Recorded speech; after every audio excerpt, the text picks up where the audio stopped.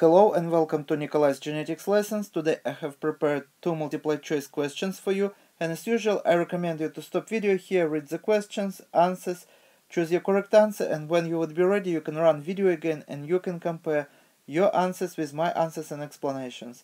So here is the first question. Which of the following DNA sequences could be recognition site for restriction enzyme? And here is the 5 answers to choose from. And I have a hint for you. This is not answer D, all of the above. And this is not answer E, none of the above. So you have to choose between these three sequences, and this is how we are going to solve this problem. So let me write down the sequences once again. So the first one would be T, G, C, C, G, and T. And in order to find out if this can be a recognition site, we have to build another strand of the DNA. So let this be 5' end, and this is going to be 3' end. So the other strand 5' end would be here, and 3' end would be here. And the other strand sequence would be T would base pairs with A, G with C, C with G, G, C, and A.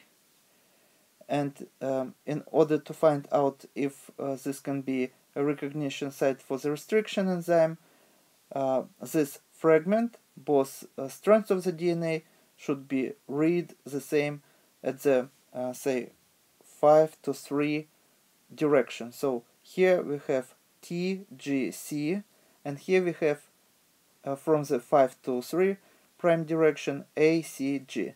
So we can say that this is cannot serve as recognition site for the enzyme. Let's check the second sequence, and this is T, G, C, G, C, A. So once again 5 and 3 prime ends. So let's build another strand of the DNA. So T base pairs with adenine, thymine with adenine, guanine with cytosine, cytosine with guanine, guanine with cytosine, cytosine with guanine, and adenine with thymine. And once again this is going to be 5' end, and this is going to be 3' end here. So let's read. Here we have TGC, and here we have TGC, CG, CA, CG, CA. So this can serve as a recognition site for restriction enzyme.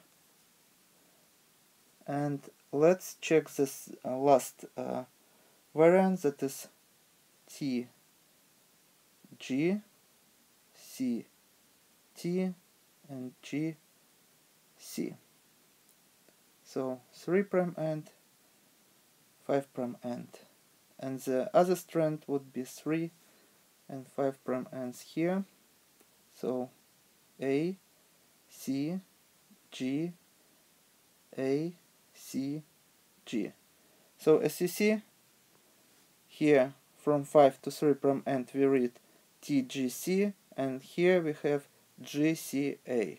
So this also cannot serve as a recognition site for restriction enzyme, because as you know, restriction enzymes make double-stranded cut. For example, cut can look like this, here on this strand and here on this strand, and we are going to get the same sticky ends on the both strands of the DNA.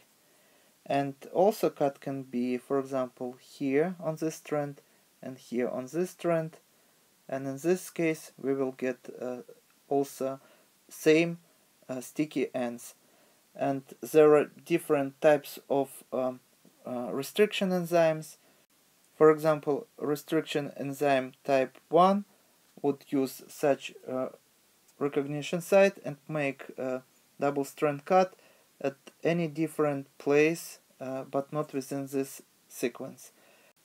More than 3,000 restriction enzymes known, but only about 600 of them are available commercially, and most of them belong to the type 2, and type 2 restriction enzyme would cut within a sequence. And scientists can use sticky ends for genetic engineering in order to insert specific genetic sequence in, say, plasmid, in bacteria or eukaryotic cell. So next question, what is a key enzyme used in PCR? So once again, here is 5 answers to choose from, and the correct answer would be answer B.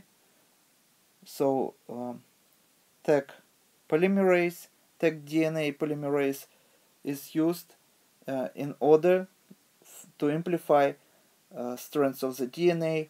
This polymerase were discovered in bacteria that lives in hot springs, and its name Thermus aquaticus, and that's why this polymerase got this name.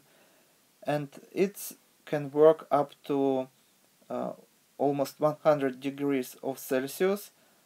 For example, at the 92 degrees of Celsius, it can last up to 2 hours and more. At about 95 degrees of Celsius, it can last, half-life would be about 40 minutes, and about 97.5 degrees of Celsius, half-life time of this polymerase would be about 9 minutes. And another polymerase that were used before this were from Nikolay, and this bacteria is not thermophilic, so with each cycle we have to add more and more enzymes because when you raise the temperature above 90 degrees of Celsius, in order for 2 strands of the DNA to separate, this enzyme would be also degraded. So with each cycle you have to add this enzyme. But with discovery of this tag polymerase, all the cycles can go without adding new polymerase. Those mistakes do happen because this polymerase lack 3' to 5' proofreading, so one mistake can happen in about 9,000 base pairs. Nowadays, other enzymes from other thermophilic bacteria and archaea are available commercially. This polymerase were isolated by Thomas Brock, American scientist, and he was awarded different prizes in microbiology. Those he never got Nobel Prize, but his work were very important for the biotechnology revolution of the 20th century. And this is all for today. Thank you for your attention. Please subscribe for my new videos that I post almost every day. Thumbs up if you like this video. Please write your comments, questions if you have any, and see you in the next video. Goodbye.